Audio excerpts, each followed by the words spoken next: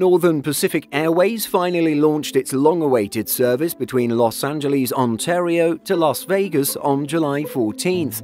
Unfortunately, those looking for the return trip were left with a cancelled flight after the carrier needed to suspend its service due to a minor mechanical issue. It's not a great look for the airline, which currently operates with a single 28-year-old aircraft. Northern Pacific Airways had hoped to launch services at the beginning of 2023, but has been stifled by various regulatory hurdles. In early July, the carrier received its Federal Aviation Administration or FAA approval for its air carrier certificate. This opened the door for the airline to launch its Las Vegas service, a service that didn't quite finish on its first day. With the airline cancelling its return service back to Ontario, passengers were re-accommodated onto other services or provided a full refund. The airline released a statement about the incident, noting the teething pains that can be expected when launching a new airline. The statement read, "These are the unfortunate issues that come with starting a new airline. Northern Pacific Airways apologizes for any inconvenience caused to our valuable customers. We look forward to seeing passengers on board the next scheduled flight. We were so happy with the positive reaction we received on the outbound flight and that the airline was the most tracked flight in the world on Flight Radar 24 during this mission."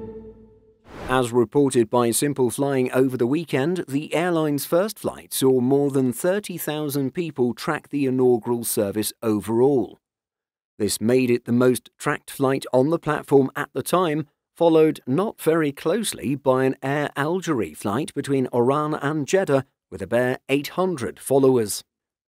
With only one aircraft active in the carrier's fleet, passengers had no option but to opt for other airlines or a refund. Meanwhile, the 28-year-old 757-200 registered November 628 November Papa was inspected and repaired. The aircraft first entered service in May 1995, flying first for US Air, then US Airways, and eventually American Airlines.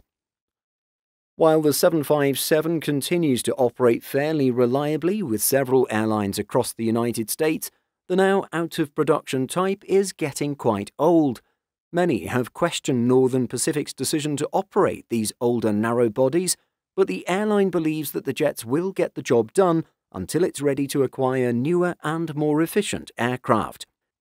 In other more exciting news for the airline, it plans to launch its charter and ACMI service for clients across North America this year, with aspirations to launch the service as soon as August.